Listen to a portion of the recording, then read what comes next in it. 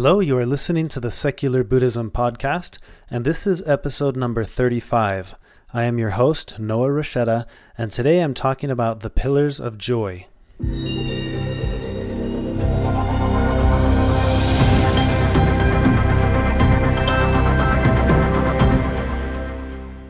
Welcome back to the Secular Buddhism podcast. This is a weekly podcast that focuses on Buddhist concepts, topics, and teachings presented for a secular-minded audience. The Dalai Lama has said, do not try to use what you learn from Buddhism to be a Buddhist.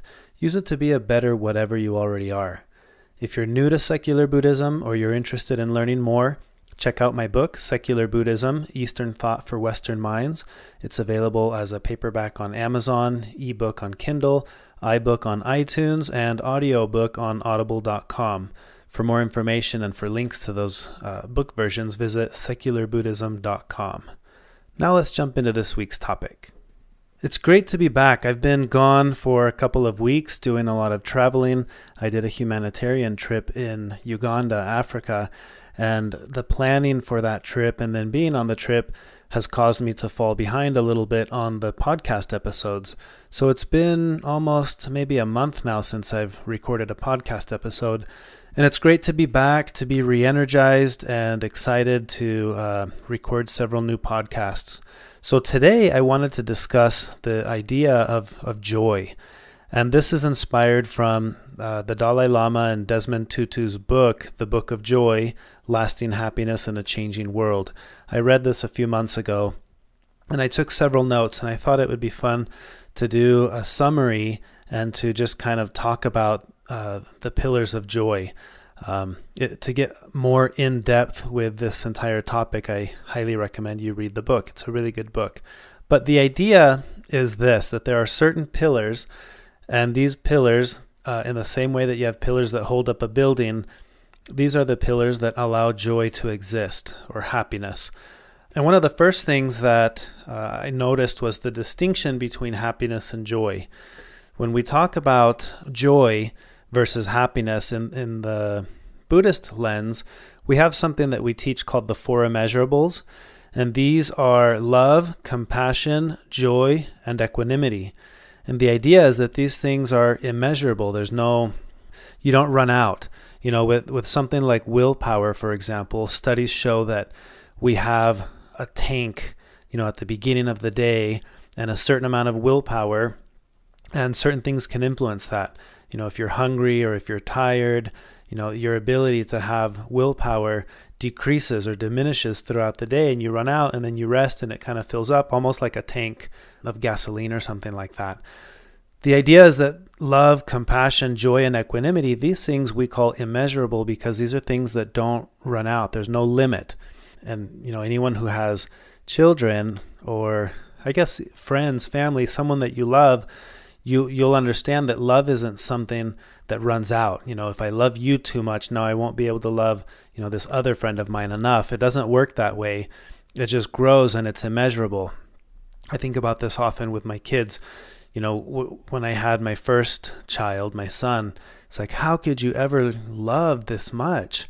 And then the second comes along and it just multiplies. And just when you think, wow, it's not possible to love more than I love, then the third one comes along, it's the same thing. So the idea is that love, compassion, joy, and equanimity are immeasurable traits. They don't run out. So when we're talking about happiness versus joy in this book, I think it's important to distinguish that happiness is an emotion. It's not something we develop, it's something that we experience. And I've mentioned before, something that's always taught in Buddhism is the idea of dependent origination, or the idea that all things have causes and conditions. Happiness as an emotion has causes. And when the causes are right or the conditions are right, happiness arises. And when the conditions are gone, happiness is gone.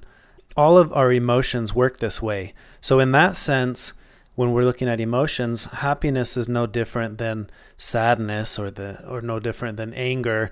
These are just emotions that we experience when the conditions allow. When the conditions are right, these emotions arise, and when those conditions are gone, these things go away. So that's the understanding of happiness. Now, knowing this, you can conclude that happiness only affects you, the person experiencing it. It's a state of being. So you may be happy, but that doesn't necessarily spread to someone else, just because as an experience, only you can experience it. You could be happy and I wouldn't know that you're happy, or I could be happy and someone might not know that I'm experiencing happiness. Now, joy, on the other hand, we visit joy as an attitude. When we're talking about the four immeasurables, joy is not an emotion that we experience in the same way that happiness is. We view joy as an attitude that we develop. And the idea is that joy affects me and it affects others. It promotes a state of well-being. It comes from within. It's not to be found externally. And the Buddhist teaching of joy comes from the Pali word mudita, which means being happy with someone's fortune or someone's happiness. And this is kind of what's reflected in biblical teachings as rejoicing with those who rejoice. And this is the opposite of the German word Schadenfreude, which is pleasure derived at the misfortune of others, because sometimes we experience that too. So the idea of joy as an attitude is that it's something that we can develop, and it's something that affects not only ourselves experiencing it, but others as well. So think about that, the differentiation between happiness and joy. Happiness as an emotion and joy as an attitude. So the big question is, how do we find joy in the fact of life's inevitable suffering? You know, one of the core teachings in Buddhism is that in life there is suffering, that difficulties will arise. So how do we find joy in the fact of this reality? Well, the first thing I want to highlight here is that these pillars we're going to talk about that develop joy, these arise naturally. They need to be authentic. They're not to be faked. So what that means is if you're not experiencing these emotions or these attitudes, you can look into it and see what's there. You don't need to pretend. Remember in Buddhism, there's no compelling, there are no commandments to say you need to be happy or you need to have joy or you need to be humble. There's none of that. In fact, it's saying those things can arise naturally. And if you're not experiencing this naturally, then look into it. Look into the causes. Be with how you are. But there's no need to fake it till you make it with these things. So keep that in mind as I discuss each of these pillars. So the 8 pillars of joy that are discussed in this book are: number 1, perspective; number 2, humility; 3, humor; 4, acceptance; 5, forgiveness; 6, gratitude; 7, compassion; and 8, generosity. So let's start with talking about these, starting with the first one, perspective. Now, in the Buddhist tradition, we talk about the Eightfold Path. We have the Four Noble Truths, that there is suffering, that suffering has its causes, that there's the cessation of suffering, and the path that leads to the cessation of suffering. And that has 8 areas. And it kind of coincides in a lot of ways with these 8 pillars of joy. But this first pillar, perspective, is essentially the same thing as the first in the Eightfold Path, which is wise view or perspective. So the idea here is that with proper perspective, the way we see things changes. So there's essentially a narrow view and a wide view.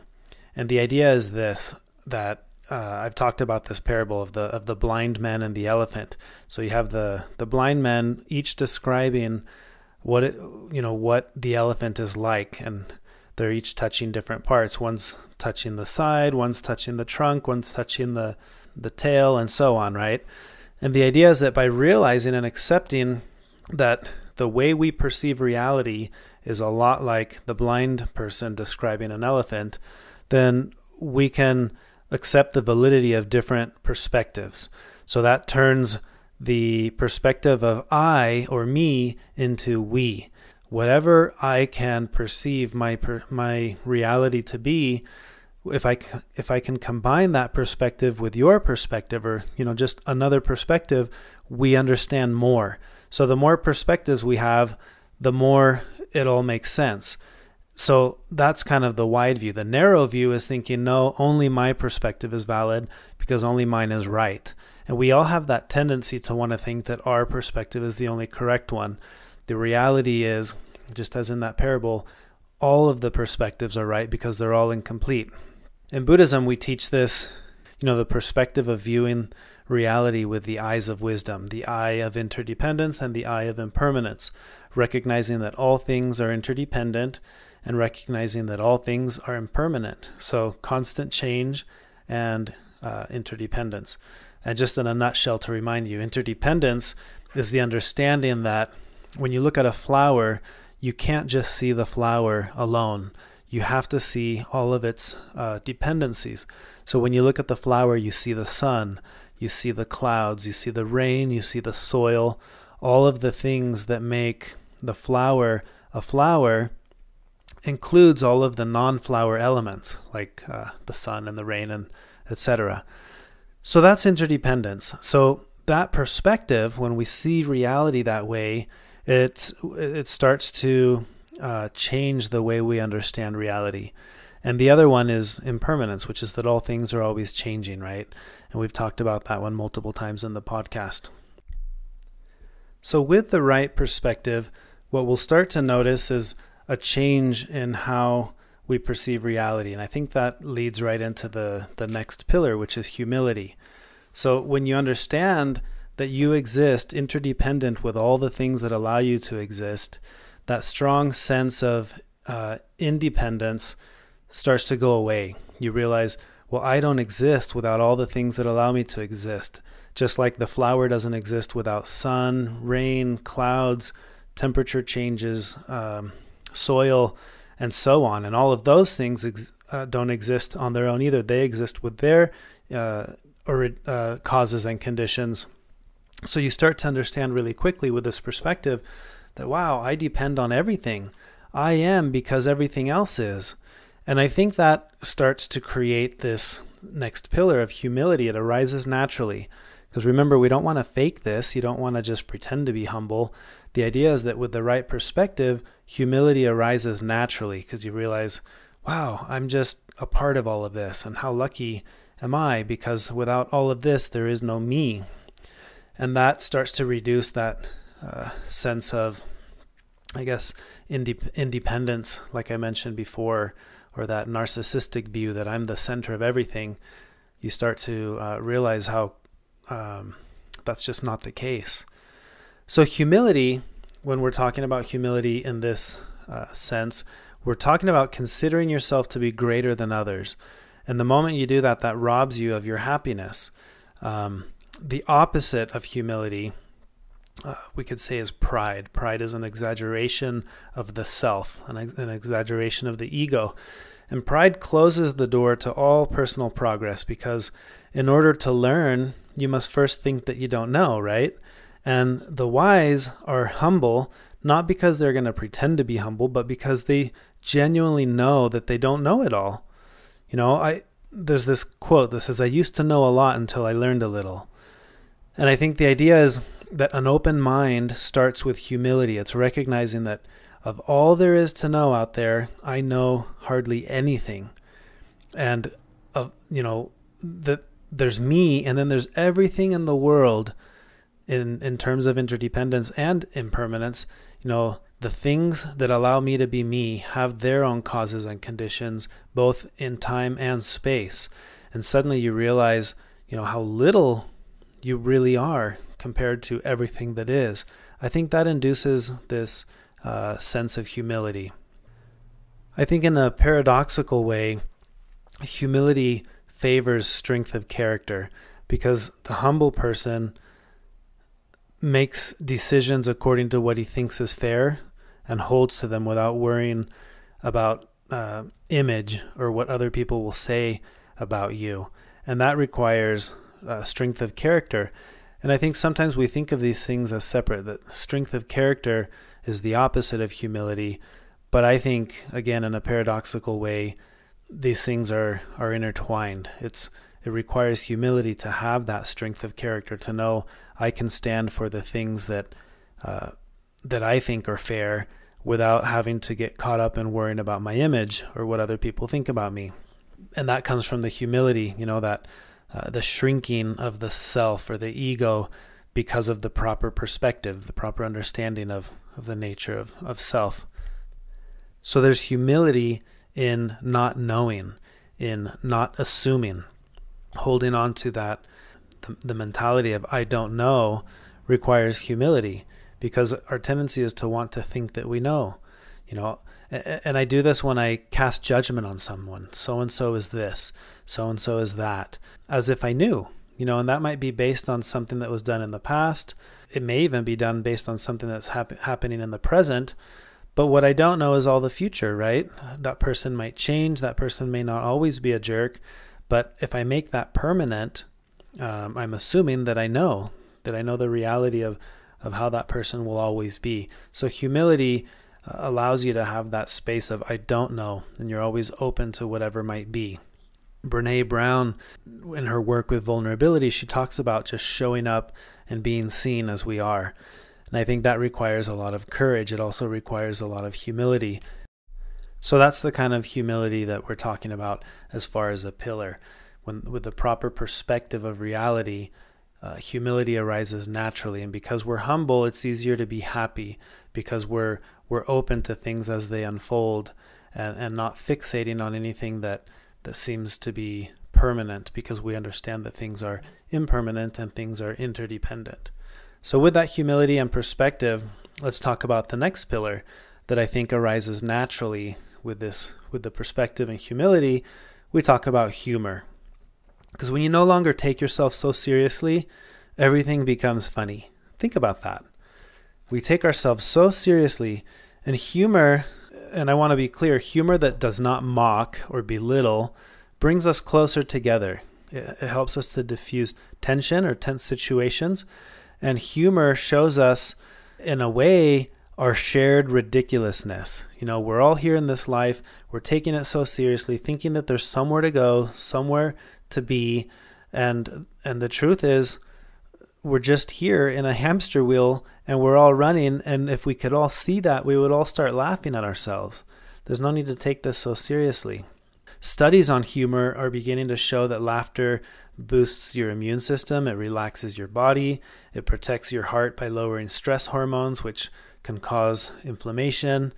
And in general, it just feels good to laugh. Laughter is respite from pain. It gives us the ability to find humor in any situation. It helps us to maintain the joy that so many of us are actually craving in life. So humor, I think, is an important part of this pillar. And again, it's not faking it. It's not pretending that things are funny. It's realizing that in reality, things just aren't so serious. And then humor arises naturally. And I love that this is talked about in this book, because both the Dalai Lama and Desmond Tutu, you see them, and they're always full of joy. They're always laughing. I don't think they take themselves that seriously. And if we didn't take ourselves so seriously, we would be able to experience this same humor that is a pillar of joy. So let's talk about the fourth pillar now, acceptance. Acceptance is the ability to accept our life in all its pain, imperfection, beauty, just as it is. But it is not resignation. This is something I clarify every time I talk about acceptance. It's that it is not defeat. Accepting It's accepting that we need to pass through the storm. It's facing suffering and asking the question, how can we use this as something positive? It's not resignation. Acceptance allows us to engage life on its own terms, rather than wishing in vain that things were different. Because the moment we want things to be other than they are, we experience suffering, right? And acceptance is what enables us to change and adapt, rather than expecting everything else to conform or adapt to our expectations. One of the central practices of Buddhism, one that I think we can all learn from, is aimed at seeing life accurately, at cutting through our webs of concepts, our expectations, and the distortions that we have of reality. And when we accept reality, we're better able to see it accurately and respond to it in the appropriate way. So acceptance is like sitting in a field, looking up at the sky and watching the clouds go by. There's no resistance to the moment-to-moment experience, because there's only observation and acceptance. You don't look at the clouds and say, oh, there's a misshapen cloud, because there are no misshapen clouds. There's just reality. There's just what is. And clouds, like all things, they arise naturally, they linger, and then they disappear, replaced by new ones, or, constant change. I also like to think about this as playing the game of life like playing Tetris. Because when we're playing Tetris, the shapes appear. And those of you who have played this can visualize this, but the game works so that a shape shows up and you have limited movement with what you can do with the shape. You can move it from left to right on the screen, or you can rotate it to try to get it to fit the best way possible. And before you know it, a new one shows up. Acceptance is playing that game knowing I have limited control with what shows up, but I don't control what shape shows up next. Now, in life, if you think about it, it's a lot like Tetris. Because we have some control with how life unfolds, it gives the illusion that we're in control, but the reality is we're not. Just when you think you have it all figured out, something jumps up and the whole game changes because now you're confronting a new shape you were not expecting. So acceptance is learning to play life the way we play Tetris. I'm going to accept the pieces as they show up. I'll do the best that I can, knowing that before I know it, that piece is gone and a new one has showed up. Acceptance is being open to the actual feelings we're having in the moment-to-moment experience of life, and being willing to just feel that, whatever it is. If it's anger, if it's happiness, if it's fear, if it's jealousy, anxiety, joy, whatever it is, we can learn to simply be with our experience. We can try to control the experience, but controlling is the opposite of acceptance. So we like to say, if you're angry, be angry. If you're sad, be sad. I think a lot of the anxiety that comes from our emotional states is the resistance to the state itself, thinking that the point is you're supposed to be happy and not be sad. But as emotions, these are just things that arise naturally. What if you could be happy when you're happy, and when you're sad, just be sad? Accept that you're sad. Sit with it. Become comfortable with it. Because like clouds, before you know it, emotions arise, they linger, and then they're replaced by other emotions when the causes and conditions are no longer there. So acceptance is about, it's a lot like just observing the natural state that you're in and being with it. Think of the expression, "this too shall pass." And I think when we understand the nature of impermanence, that all things are continually changing, we learn to accept things as they are and go with the flow instead of resisting reality. So another analogy I like to use here with acceptance is, imagine if you've ever gone whitewater rafting or any kind of activity in a river where there's the river's flowing. When you're on the river in a boat, it's useless to just try to resist the rapids and go up. You actually can't. So the idea is you go with the flow and you do your best to maneuver, in and out of rocks or whatever you're maneuvering. But at no point are you not being pushed around by the overall flow of the river. And life is a lot like that. Here we are in this river of life, and it is taking us. And rather than resisting it, how can I work best going with the flow and steering my boat from left to right, or doing whatever I need to do to navigate the best that I can? But turning around and trying to go against it is not ever going to work. So think about that as acceptance. The next pillar is forgiveness. So once we attain acceptance of the present, then we release our desire to change the past. And this is the concept of forgiveness. I talk about this in a parable, the parable of the raft. If you need to build a raft to cross from one side to the other on a river, at one point while crossing, that raft is everything to you. It's a matter of life and death. And the moment you get to the other shore, it's no longer wise to continue your journey with the raft on your back because you don't need it anymore.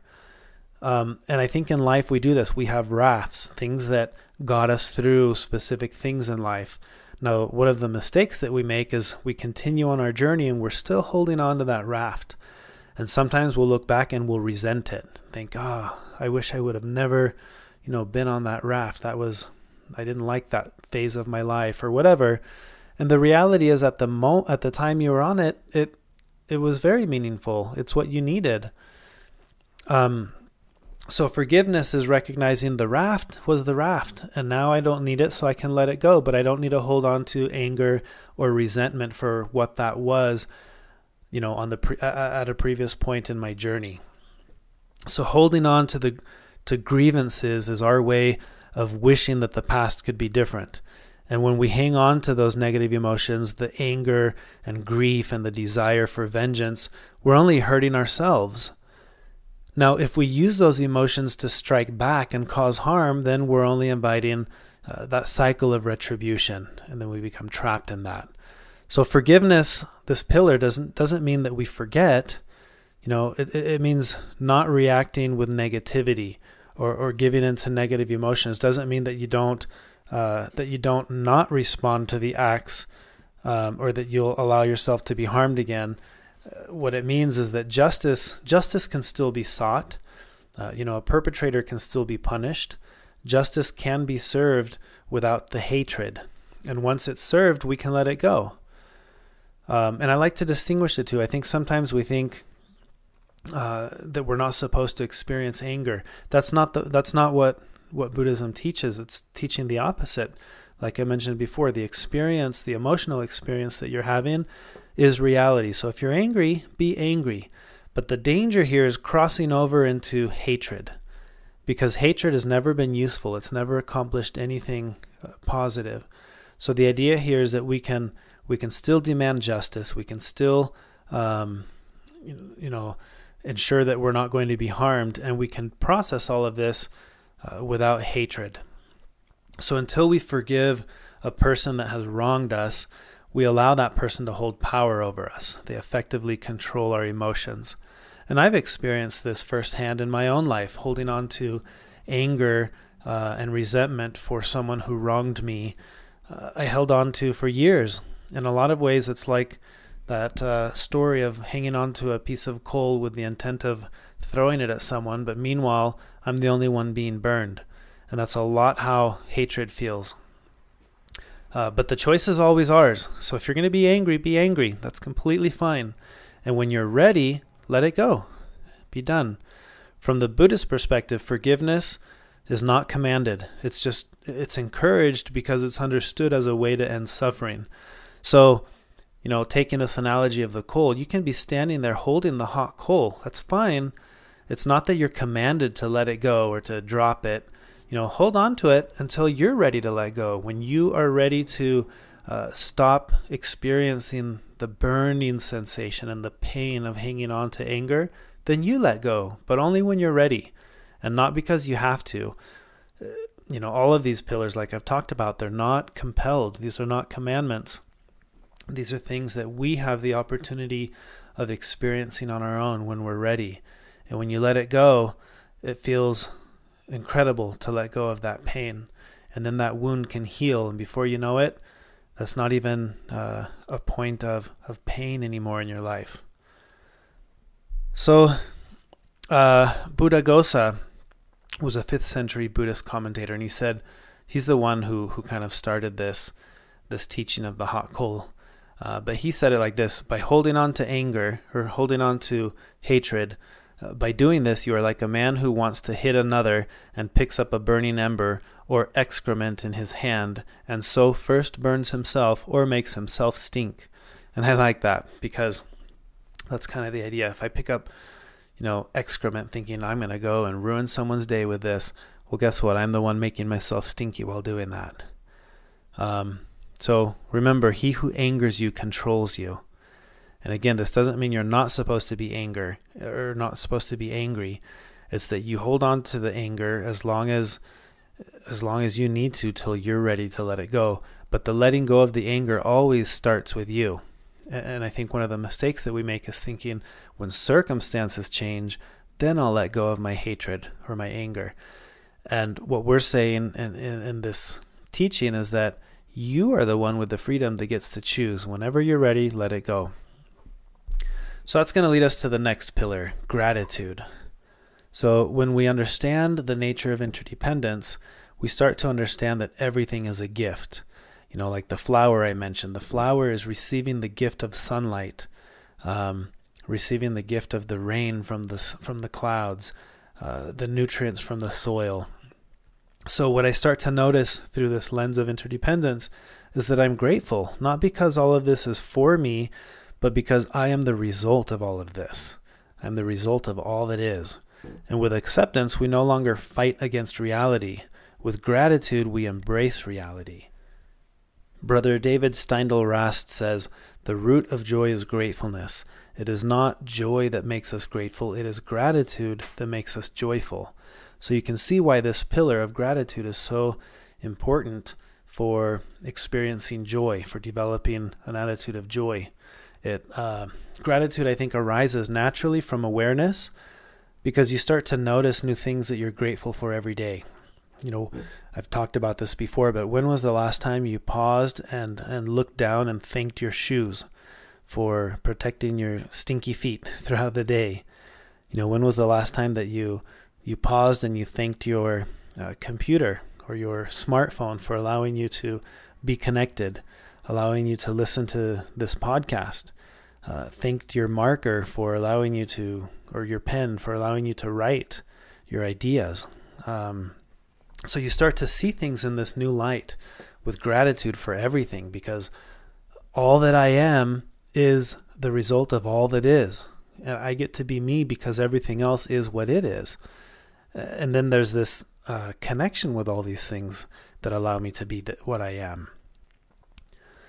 I want to read a quote from Richard Dawkins from Unweaving the Rainbow, and I really like this because I think this embodies the attitude of gratitude when it comes to how lucky we are to be alive. But he says this, he says, "We are going to die, and that makes us the lucky ones. Most people are never going to die because they are never going to be born. The potential people who could have been here in my place, but who will in fact never see the light of day, outnumber the sand grains of Arabia. Certainly those unborn ghosts include greater poets than Keats, scientists greater than Newton. We know this because the set of possible people allowed by our DNA so massively exceeds the set of actual people. In the teeth of these stupefying odds, it is you and I, in our ordinariness, that are here. We privileged few who won the lottery of birth against all odds. How dare we whine at our inevitable return to that prior state from which the vast majority have never stirred?" I really like that. That is the attitude of gratitude for just being alive, not because there's something we're supposed to obtain or to accomplish, but just the sheer statistical improbability of the fact that of all the possible combinations of this present moment being whatever it could be, it is what it is. And it is what it is because of all the past events, whether we like them or not, whether we perceive them as good or bad, all make the present what it is. So to be grateful in the present moment for reality as it is allows us to have acceptance and gratitude for all past moments as well. The pleasant ones, the unpleasant ones, the painful ones, the happy ones, the sad ones, all of these moments start to share a level of equanimity because all of them contribute to the present being exactly what it is. To me, that's the understanding of gratitude. So that takes us to the seventh pillar, which is compassion. There is a saying that is often attributed to the Buddha, and I think it explains compassion well. But it says, "What is that one thing which when you possess, you have all other virtues?"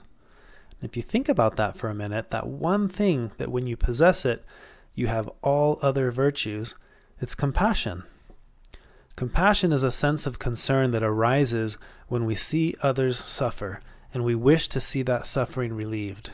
That's it. That's all it is. It is the bridge between empathy and kindness. Compassion is the wish for others to be free from suffering. And I think this is the key here, is that it does not need to be pre-qualified. I will only have compassion for you if I feel that you deserve it. That's a qualification. And compassion, like I mentioned, is one of the four immeasurables. There's no measuring here. It's not concerned with the circumstances of the suffering.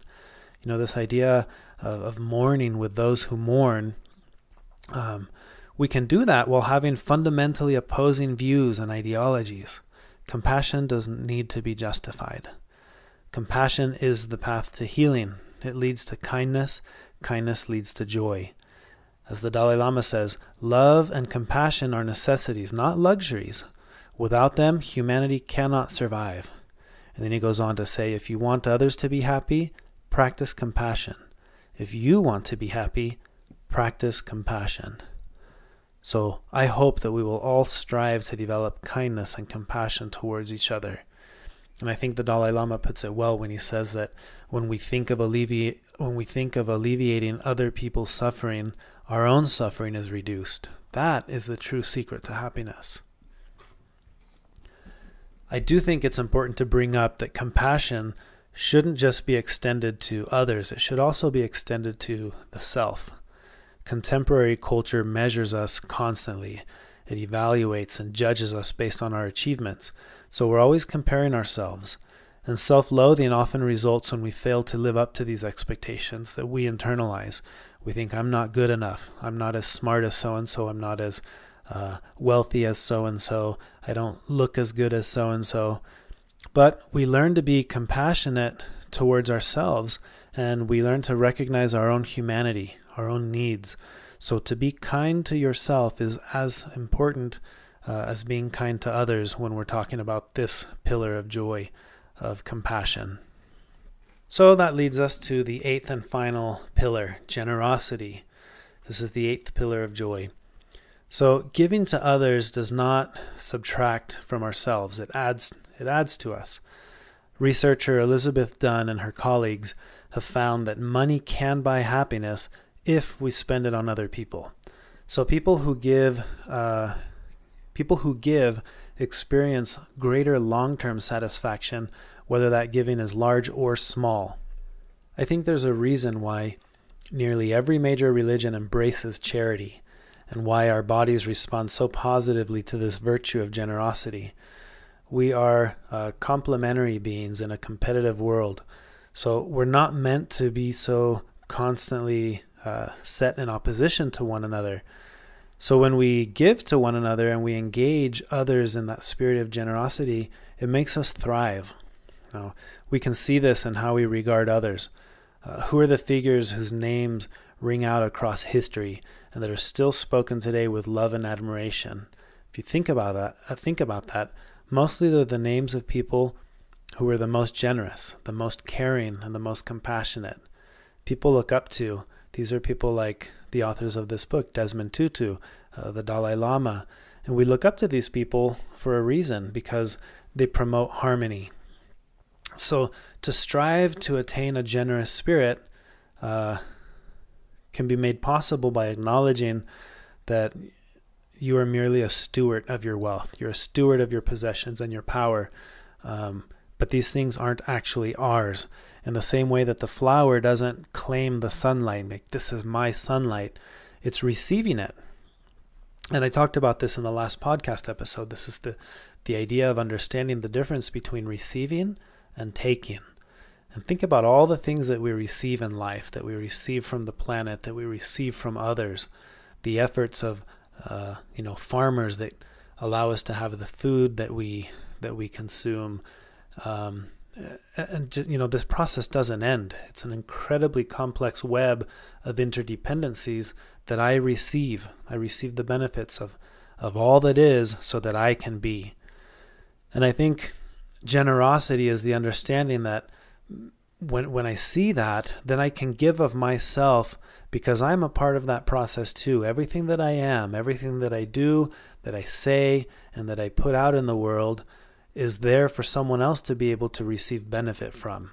That is the understanding of generosity in this eighth pillar. And joy arises naturally out of that. It arises from that sense of community. So I think we see a theme emerging from these pillars. It's that joy comes from our togetherness, from realizing that we are all part of this human community, and that no one thing can exist in isolation. No one can be happy in isolation, much less develop an attitude of joy No, joy comes from participating in the human story in a positive way, becoming aware of reality just as it is, having compassion for others that arises naturally, it's not forced, and acting on that compassion through generosity. Now, when I talk about spirituality in my work in secular Buddhism, I talk about spirituality being a sense of connection and meaning, having connection and meaning in life. And I think joy, developing an attitude of joy, really helps to fulfill that sense of meaning. You know, what greater meaning can we have than to seek to be to be joyful in this short amount of time that we each have to be alive, that we each have to be experiencing the incredible miracle that it is to be alive. And that includes all of it, what we perceive as good and bad, the happy, the sad. You know, all of these moments can be cherished because they're all unique. And it's that togetherness that we experience with others, you know, to be able to see someone else and see in them their interdependence with all things, their impermanence, their constant state of changing, allows us to realize that we're all the same. And that togetherness, I believe, is the true nature of joy. So these 8 pillars, like I said, if you want to study this more in depth, definitely pick up the book. But these 8 pillars of joy can help us to develop an attitude of joy that arises naturally. None of these things need to be faked. None of them need to be forced. These are, we're not compelled. There's no commandment that says you need to be joyful. But what if by having the proper perspective, all these things started to line up and the natural result was joy that arises naturally, an attitude of joy. Not the same as happiness, because happiness can be fleeting, but joy can be an attitude that we develop and experience throughout all of the emotional states of existence. We can experience a sense of joy, a sense of gratitude, a sense of acceptance, you know, while we're going through emotional states like anger or sadness. We can still experience that sense of joy because that's the attitude that we develop. So that's what I wanted to share in this week's topic, the pillars of joy from the book of Joy. And as always, if you enjoy this podcast, please feel free to share it with others. Write a review in iTunes or give it a rating. And if you're in a position to be able to, I would encourage you to consider making a one-time donation or becoming a monthly contributor to the podcast by visiting secularbuddhism.com and clicking the donate button at the top of the page. That the donations allow me not only to keep this podcast going, but they allow me to travel and put on workshops in different cities, and to put on these workshops without having to charge a lot of money. Generally, a workshop, the only cost involved is the food, the lunch for the time. And I can do that with your support as a listener. Allows me to do that. My goal with all of this is to make these teachings, to share mindfulness, to share the concepts of secular Buddhism in a way that they can be accessible to anyone. So that's all I have for now, but I look forward to recording another podcast episode soon. So thank you for listening, and until next time.